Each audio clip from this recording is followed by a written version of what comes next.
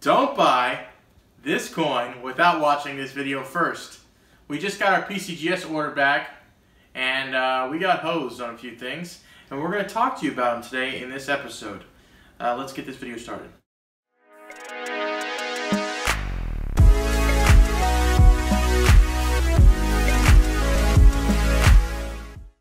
So, we just got our PCGS order back, and we got a counterfeit coin in our submission. And you might be wondering, what is a counterfeit coin? I just gave it away.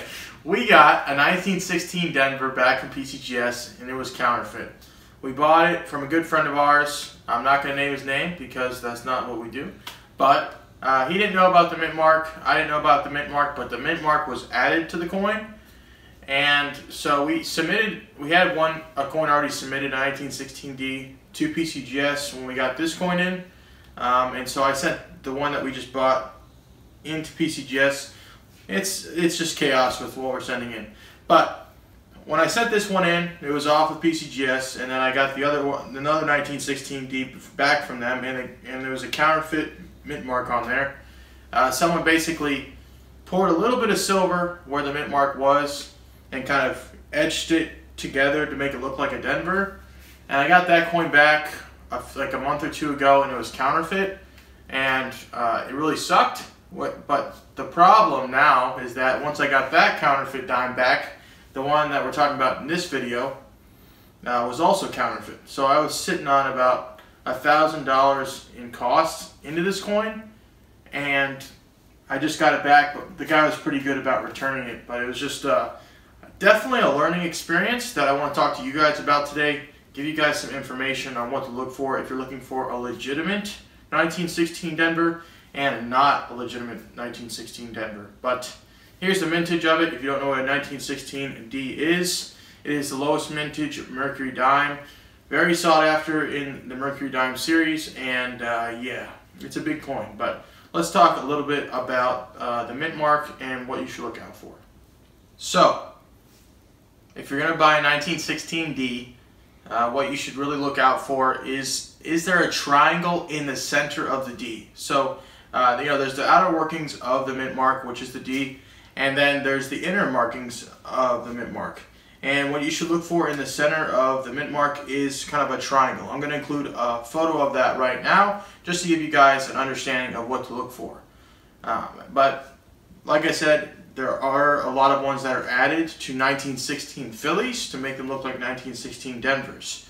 So I'm also going to show you guys a few mint marks that are not legitimate, and that will give you guys kind of a frame to look forward to and understand when you're looking at these in person, because the 1916P is probably worth like 10, 15 bucks, but 1916 Denver, even low grade, can go anywhere from $500, $800, $1,500 depending on grade. So another thing that you guys should also understand is that if you're going to get one that's like Fair 2, AG3, G4, a lot of times you're going to be seeing the mint mark kind of worked in with the circulation of the coin. So you're not going to see one on the surface of the coin like a counterfeit one would look like. You're going to see one that's kind of worked in, or over time the rim kind of gets circulated the most on the Mercury Dimes, and you're going to see that mint mark kind of lower in elevation. And what that means is when there's details and there's the fields of the coin. The details, are the United States of America and God We Trust, all that stuff. And the the background is the fields. The details, as it's circulated, are already elevated, but when they start to get circulated, they start to lower, and it looks kind of lower on the coin, or it looks like it's worn down. And so when you're looking at the mint mark, with those lower grade kind of Mercury Dimes, especially the 1916D, like I said, it's going to be kind of already rubbed off on the coin. You're going to see that 1916D, or the D mint mark kind of rubbed into the coin. You're not going to see it on top of the coin perfectly looking. And so, like I said, I'm going to show you guys the two kind of discrepancies between those and what to look out for. And that's really something that you should look out for when you're trying to buy these coins raw. And if you guys don't know enough information, like I didn't know enough information, always buy it in a holder, either NGC, PCGS, and Annex, because they do a great job. And if you're trying to actually buy one and you're on the edge about it, try to write us. We can help you out in any way possible. And if you're going to buy one raw, always buy one from someone that's reputable. The ones that we got back that were counterfeit, both are dealers that didn't know too much about them, but they were happy to give us a refund back for those. So that's something that you guys should understand. Work with great people in the space that will give you a refund if they screw up. But let's get this video started a little bit, show you guys some coins that we got in, and talk about the PCGS submission. Alrighty guys, you just heard the story about the 1916D Mercury Dime.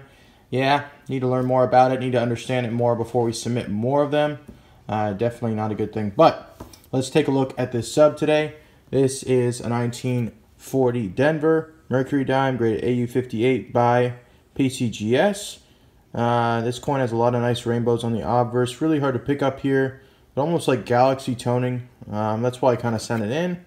I like how it's AU58, not MS61 or 62. So, yeah, it's just an interesting, beautiful coin. Not really going to send it for AU58 plus just because there's already two in that grade. When you're fighting for a registry set, for every man set, you kind of want to have the only one to make it worth it.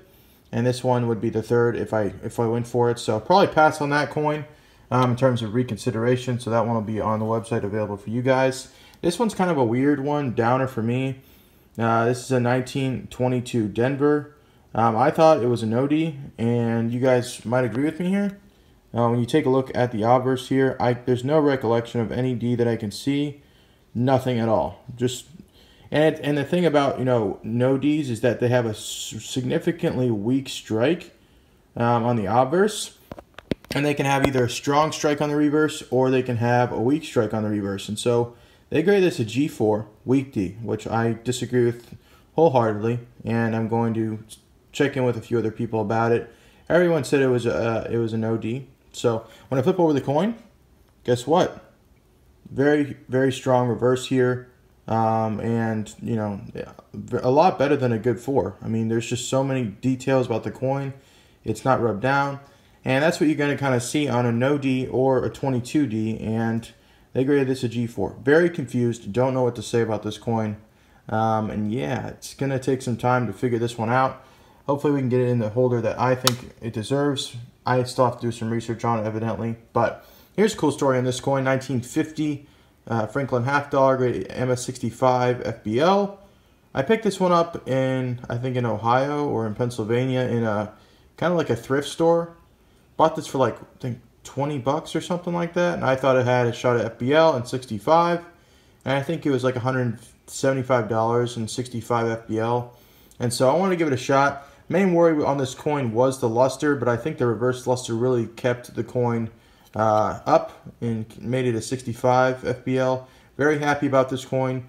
Grading on Franklins are getting a little bit better. If it did have a little bit more luster, I think it could have 66, but nonetheless, still a good outcome on that coin.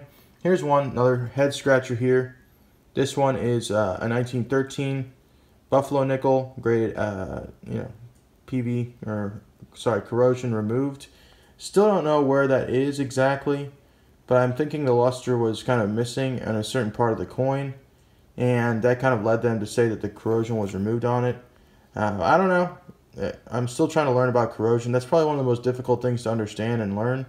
I have a few coins that have corrosion issues that I've sent in. And so, over time, definitely going to try to figure out what's the deal on this coin. It was probably in the hair or something like that. Someone used a tool or something, but I like the coin. Sad it came out that way, but let me show you guys a few coins that we got in this past few days.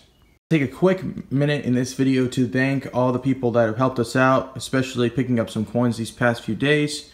We have a few guys that have been picking stuff up ever since we went to Trent's house and showed you guys a few raw coins. You guys have been picking them up like crazy. We are so thankful to all of our, all the people that visit our website, akushacollectibles.com. If you guys are enjoying today's video, please leave a like. Comment your thoughts on the coins so far, and subscribe if you're new. New videos coming out every single week, 3 times a week.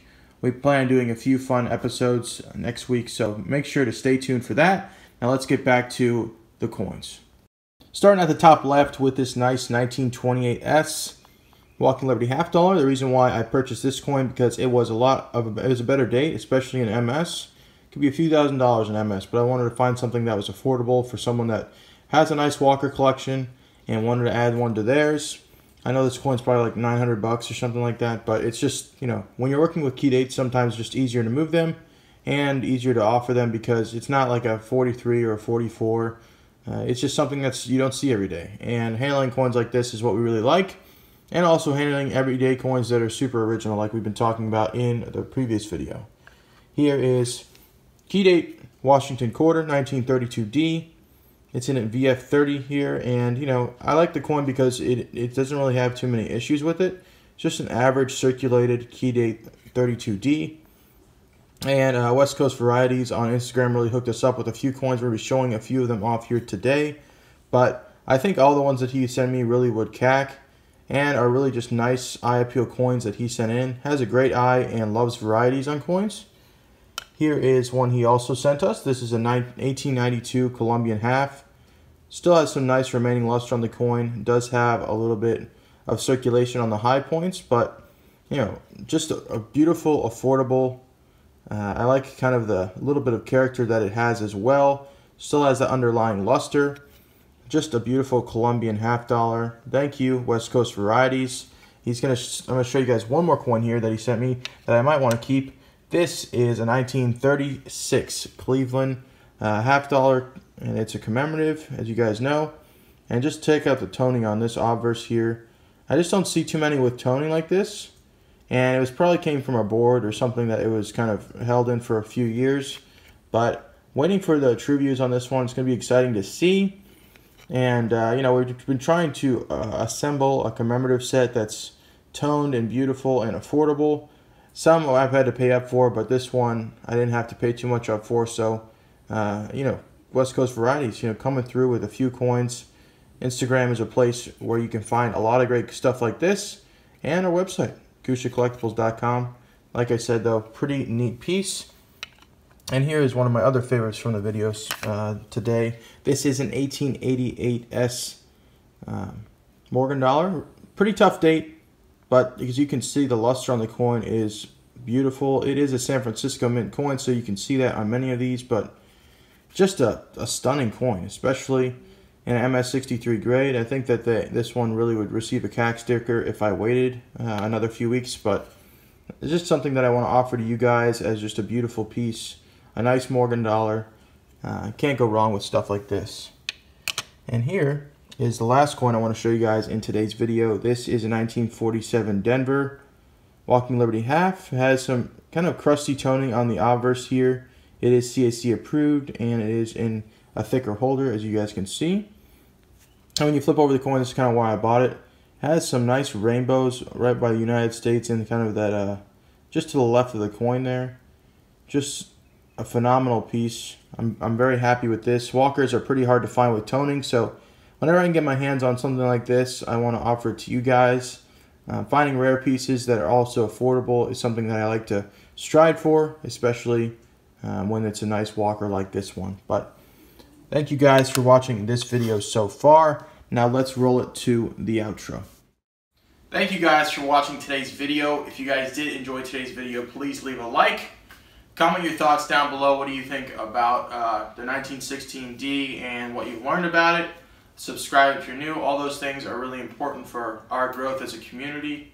We are so thankful to have you here. If you guys want to check out any of the coins that we showed off in this video, KushaCollectibles.com will have that for you.